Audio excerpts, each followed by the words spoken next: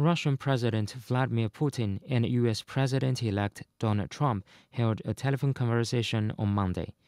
Both sides agreed to make joint efforts to normalize the current strained ties between Russia and the United States.